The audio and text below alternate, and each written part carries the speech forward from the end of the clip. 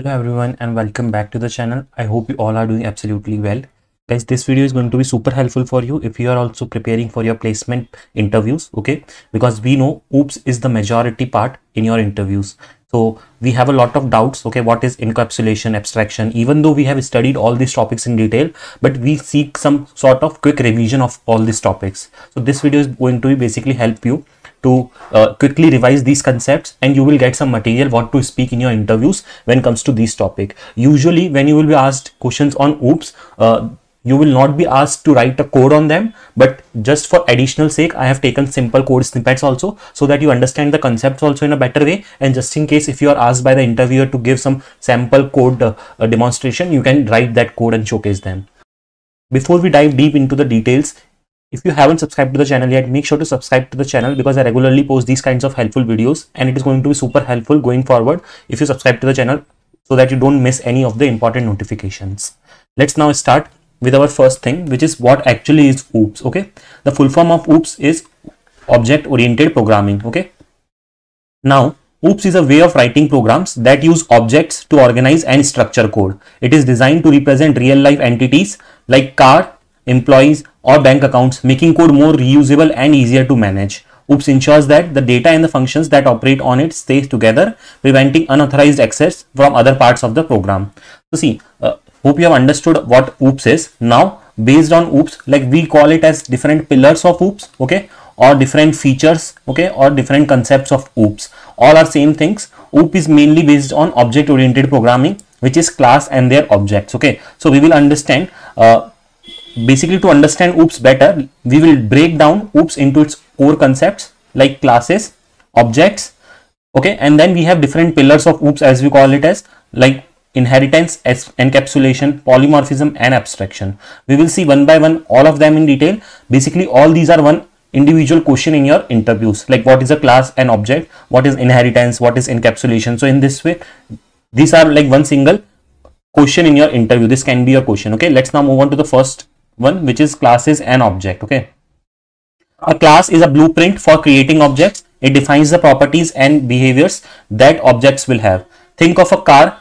All share the common properties like wheels, speed, and mileage. In OOPS, a class called car can define these properties, okay. Properties, which properties? Properties like wheels, speed, and mileage. An object is what? An object is a real world instance of a class, okay.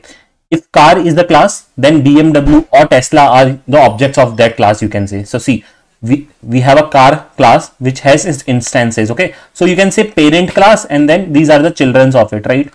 To understand it better, these are the categories, subcategories, or instances. So this will make you understand it better. Now objects holds actual data and can perform actions defined in that class. So one such example is here. We have defined a class car, and we have defined some like variables and functions in it that are public. We will also see in the upcoming section what is public, private, okay.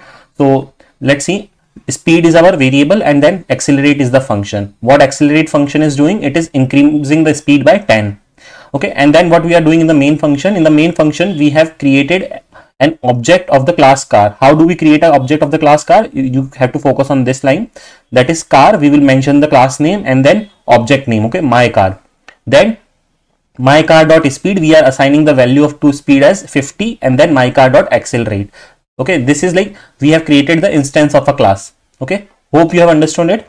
So our my car was the object, okay, and this was the concept of car, classes, and objects. Let's now move on to the next one, which is our encapsulation. So now we are studying different pillars of OOPS, okay. In that we have different concepts like encapsulation, inheritance. We will see all of them one by one. Now you might see I have not taken too much of content because you don't have to speak too much on these topics, okay. Like if a question is asked to you, what is encapsulation in OOPS? So speaking of this much content is more than sufficient, okay. So that is why I have taken the content in such a way that whatever is important, that only you have to speak, and then if required you can elaborate the examples further, okay, if the interviewer wants you to speak more.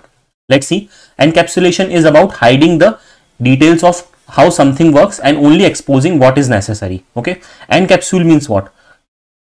Capturing something inside a capsule, right? And when we break the capsule, then only we can see those details. But when the capsule is closed, the things will not be visible to us. So that is what we are saying here. Encapsulation is about hiding the details of how something works and only exposing what is necessary.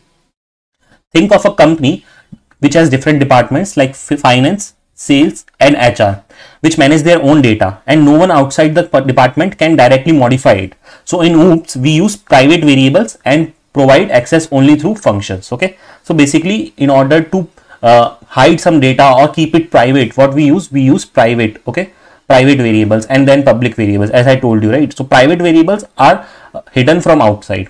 So let's see this example. We have a class employee, and here we have a private variable that we have declared, which is salary. So this is hidden from outside. Now these are public ones, so these are easily accessible.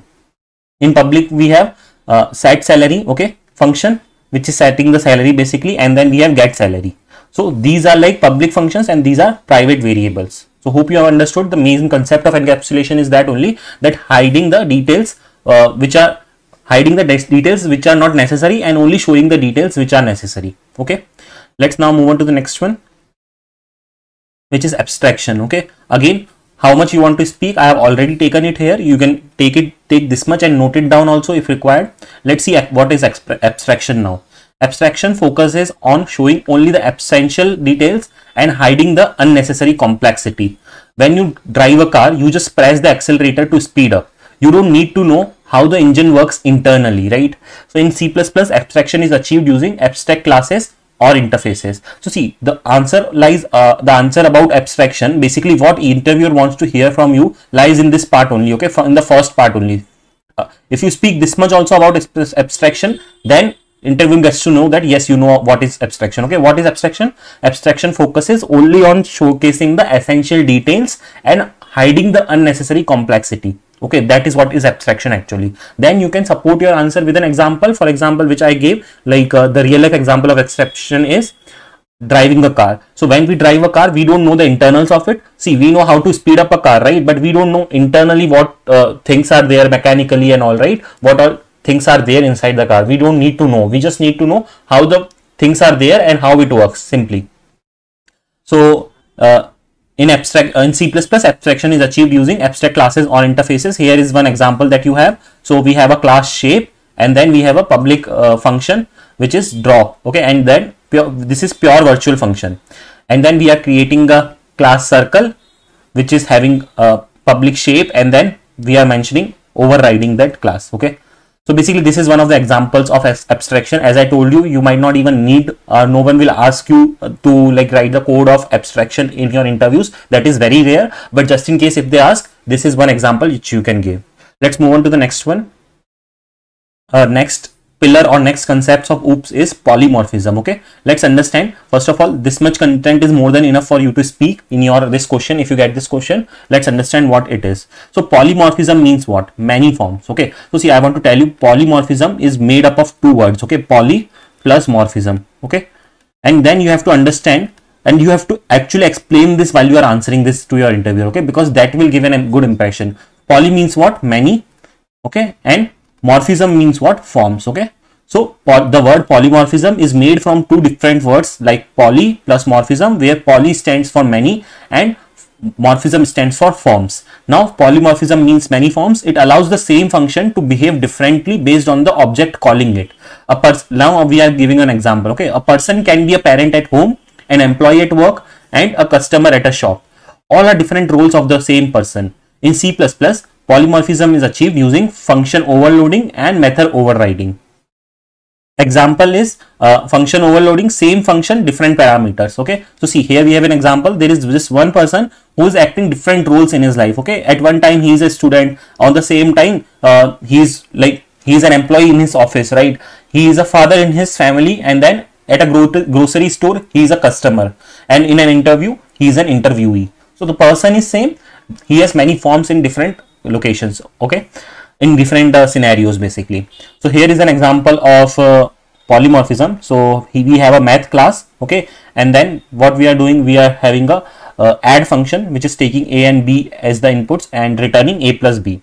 Similarly, we have one more add function. Okay, this is also add function, but here the type of variables is different and type of the function is also different. So although the function is same, but it is having different forms. Okay, that is why this is an example of polymorphism.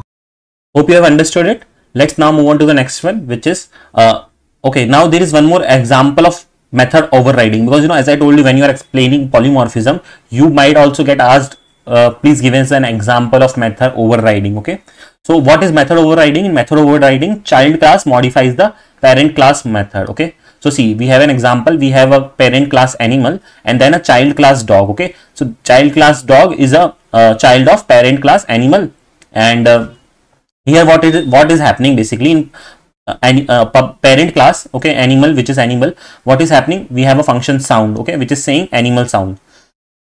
Now in child class, the sound function is overriding the parent class method. Okay, so we also have a child class, the same function is there, okay, sound, in the child class also, and the function of the child class is overriding the function of the parent class. Okay, you can see the same function name is there. So this is called as method or function overriding. Okay, not just method, okay, you can also call it as function overriding also, both means the same.